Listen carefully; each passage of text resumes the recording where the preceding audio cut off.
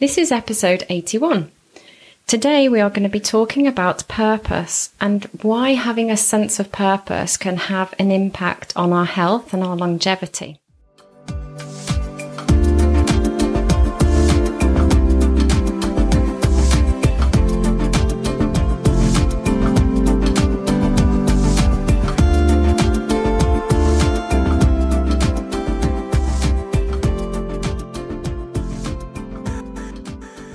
Today I'm joined with my co-host Clare Nicolaou. Welcome, Clare. Hi, Lisa. Fantastic to have you back here again today. So we are your co-hosts for Alternative Health Tools, where together we discover and share alternative health tools from different health practitioners from across the globe. So purpose then, Clare. What are we going to talk about today? Well, I'm really interested in this topic, and the reason that I wanted us to have a chat about this was because it seems to have come up quite a bit in the last couple of weeks, just with people that I've had conversations with. So I had a conversation with a friend of mine the other day, and she was telling me about her partner who retired a few months ago. And she said he was really busy for the first few months and quite euphoric about the fact that he'd retired. And now she feels that he has, the sort of the honeymoon period, if you like, has worn off. And what she said to me is, she said, I don't think he's got enough of a purpose. I need to work out how to help him find a better purpose, set him jobs or, something like that. And that's just one of two or three conversations I've had over the last couple of weeks where purpose has come up. And I just think it's a really interesting topic. So I've looked into it a bit further. Fantastic. And I do agree with that, because when I think about people I know through all ages in life, I have conversations with people and I observe people, and I think when people retire, I think you can see the people who then go on to have a different purpose from their career life. So whether that's a hobby and their purpose changes, or actually even younger generations who are in work, they still don't feel like they know what their purpose is in life. So purpose is quite a hot topic, like you're saying. So we're going to explore that a little bit more. And I believe you've got some scientific evidence for us. I do. And you know how much I like my scientific evidence. Please do share. This is very exciting. This is really exciting, actually. There is a study, and it only came out in May this year, and it was published by a network called JAMA, J-A-M-A, which is an international peer-reviewed general medical network. And this was a study done in the United States of 7,000 US adults who were aged between 51 and 61, plus their partners of any age. So a cohort of people and their partners. And they were given a set of psychological questionnaires that were designed to evaluate the extent to which they believed they had a purpose in life. And purpose was defined as a self-organizing life aim that stimulates goals, promotes healthy behaviors, and gives meaning to life. So going back to the examples, it could be career, it could be a hobby, it could be absolutely anything. Yes. Yeah, absolutely. And the purpose of the study was to look at whether there was an association between people who identified themselves with a strong life purpose and health. And the measure of health in this study actually was death. Wow. So, yeah, big one. Quite severe. So they looked at the number of people that died during the study, which was 2006 to 2010, and I believe there were about 700 deaths in that group. Wow. Over that 4-year period. And what they found, and this is the really exciting bit, I think, was that people without a strong life purpose were more than twice as likely to die between the study years of 26 and 2010 compared to those who had a life purpose. And they found a statistically increased risk of dying from cardiovascular disease in the group of patients that didn't have a life purpose.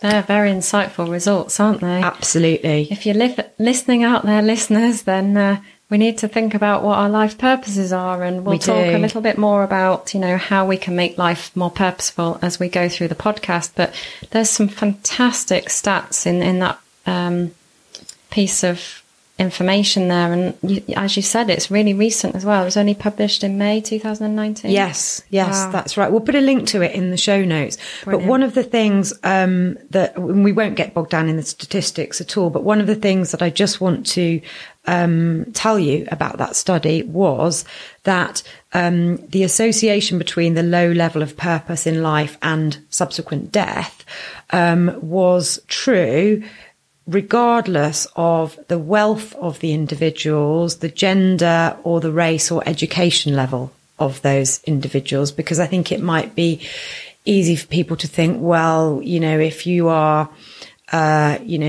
wealthier and, you're married or you have a big family, for example, you're going to have more of a purpose, you're going to find it easier, you're then going to be healthier. So what I'm hearing there is if we've got two people who are from the same background, the same race, the same gender, and they've been through the same education, if one's got a purpose and the other one hasn't, potentially the one with a purpose is going to live longer. Potentially, yes. Wow. It is, isn't it? Fascinating. I think that is I think it has a wow factor, this study. It really does. I really do. So for listeners out there, let's start thinking about our purposes in life, which kind of leads us on to talking about our purpose in life. So would you like to share how you feel about purpose and what your purpose or purposes are in life, Claire? Definitely. I think before I do that, can I just say that for me, I think there is a difference between purpose and goals. Right. So for me, purpose is more the being thing and goals is more the doing thing to get to the being thing, if that makes sense. Makes total sense. Yeah. So if I think, okay, I want to be fit enough to be able to cycle 100 miles. That for me is a goal. That isn't a purpose. My purpose isn't to be able to cycle 100 miles. My purpose is to maintain my health at a level such that I don't get ill and I feel good and energetic and vibrant. So that's what we're my saying is purpose. your purpose is to be fit and healthy, whereas your goal is to cycle 100 miles. Yeah, so I can put a goal in place. I can put several goals in place that relate to that particular purpose. So I'm hearing from you, you've got more than one purpose in life. I definitely have more than one purpose in life. I have many purposes in life. Another purpose of mine is to be a good mum.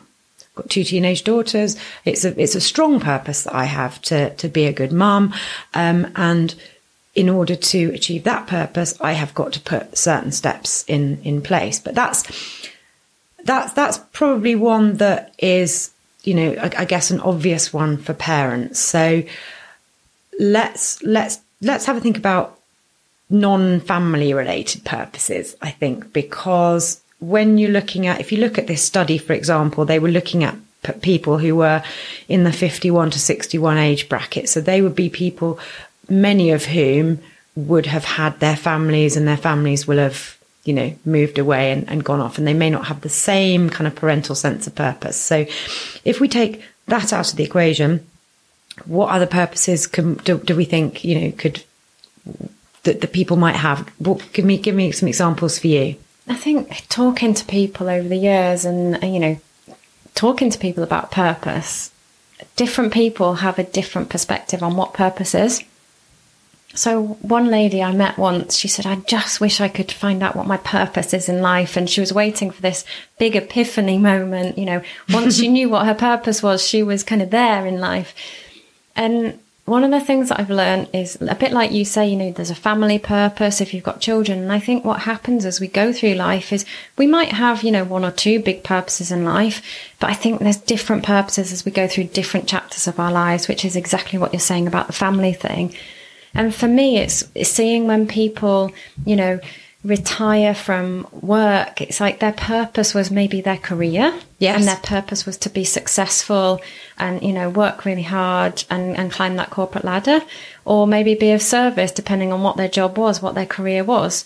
When they retire, what I've witnessed and observed from different people is some people either give up and they don't know what their purpose is anymore because their job's gone, their career's gone, and they don't know why they get up in the morning.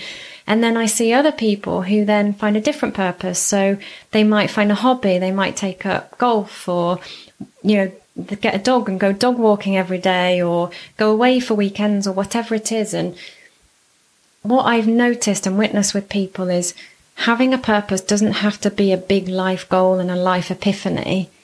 It can be different, smaller things that we can implement on a daily basis. Would you agree? Definitely. And I think one of the things that you said was very interesting was about, again, going back to when people retire, they lose often that sense of people having relied on them for something. And I think if anyone is thinking about, what can I make my purpose, have a think about where you can help somebody and have somebody that will rely on you for something. And that can become something quite small. It can be putting your elderly neighbour's bins out, for example. It can be giving some volunteering time to your local community hospital, or, volunteering in a shop. Or if you're good at music, it can be teaching somebody how to play the piano or how to sing. I think that there is a real sense of purpose to be gained by knowing that you can give something to somebody, whether that's your time or your talents, and have that person appreciate that in return. What do you think? I love that concept. And for me, that's about connection and connecting with people, or, even if it's an animal or whatever, or nature, it's about having that connection, isn't it? And that's, for me, it's that feeling of being connected to something that's outside yourself, whether you're giving a service or your time, whatever it is. I think it comes back to connection. Definitely. Yeah, it does. And then it comes back to feeling good yourself. No selfless acts, are there? You could selfless cycle acts. that 100-mile bike ride for charity, but actually you get a good feeling out of Definitely. it. So there's no selfless act, because ultimately we never do things in life for a feeling, don't we? We do. Yeah. We do. It And always let comes that back be a to good that feeling. Yeah. Exactly. We love good feelings, don't we? Exactly.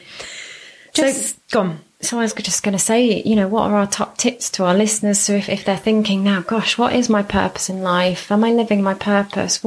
How can people out there live a more purposeful life? So the thing I would say, I guess, because this may not be a great epiphany straight away, is to just take some time to sit and reflect about what you love and where you would like to be in an ideal world. What is the best use of your time? Actually, when you strip aside the things that you need to be doing, maybe, from a financial perspective, what can you do in your time that is really important? I love that. And it doesn't have to take a lot of time either, does it? It No. can just be something simple that you can incorporate into your daily routine, I guess. Like, we said earlier, it could be just taking your neighbour's bins out and helping them if they're an elderly person, or just going out and helping in the local community, even if that's once a month. Yes. Yeah. No, I completely agree. It doesn't have to be a big thing. I think giving your time and your talents to other people, if you do nothing else, just try and do a little bit of that and think about how that's going to impact on the way that you feel about yourself. I think it can only make you feel good. And the more we feel good, the more we want to do things to make ourselves feel good. Love it. Claire and I would love to hear what you feel your purposes are in life. So listeners, please do get in touch. You can contact us, feedback@lifehacksforliving.com, and let us know what types of life purposes you have and you live by on a daily basis. Myself and Claire, so Lisa Victoria and Claire Nicolaou, were your co-hosts for today. If you like what you've heard today, please do tell others about this podcast. We can be found on Apple Podcasts, Google Podcasts, Spotify, and on any others where you get your episodes from. Until next time, take care.